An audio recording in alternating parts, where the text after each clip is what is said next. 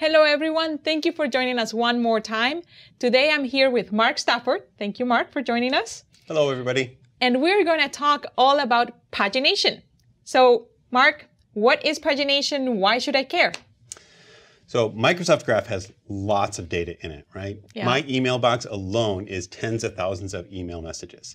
And so at the one extreme, when you get a very small amount of data back, like a user's profile information, you really don't need pagination.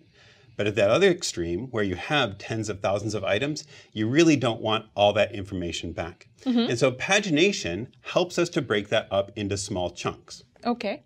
So what are some of the types of pagination that I should expect from the responses that I get back from Microsoft Graph? So we have two main types of pagination. We'll call them client-driven pagination and server-driven pagination. Client-driven pagination we touched on in a different video, but it uses top and skip token, and it allows the email client or the web application or whatever it is that you're writing to choose the page size that makes sense for it.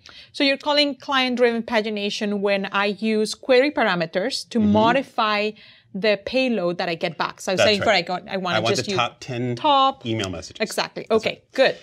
So the other type of pagination comes in when a client doesn't specify pagination parameters. So we still don't want to send you back all those email messages at once. So the server will choose to paginate things. And in that case, it's going to put a next link directly into the payload.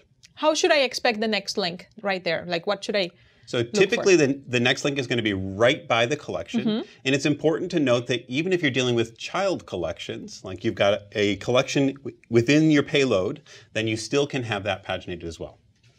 So I can have double pagination. That's right. You can have many pagination links in a single And how do I response. iterate over that? So you take that same pagination token, you pass it back to Microsoft Graph, and Microsoft Graph will give you the next page of results. Okay. In this time around, because it's server-side pagination, I don't have to be keeping track of counts or tops or things like that. That's right. I just send that link and I get back the next page. Don't touch the link. You just pass the link back in. And if you don't get a next link back, that means there's no more results. Oh, I was going to be my question. Like, how do I know when I'm done, right? Yep. No next link means no more results. Alrighty. How about we see that in action? Sounds good. Okay. So here we are again in Graph Explorer, and we can see that we've fetched the Me resource, and there is no next link. If I go ahead and transition to something that has a collection, so messages, then we can see the next link come back at the top of the result set. And if I were to grab that link and paste it into the bar up here, then I would get the next page worth of results. Separately, we also mentioned that you should watch for nested pagination links. So here we can see that I've fetched my drives, but I've expanded also the contents of those drives.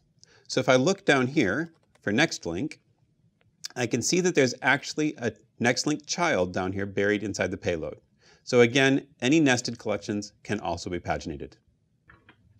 So that looks very simple, and it's a very good way for me to manage large amount of data coming back and forth from the service, right? Right.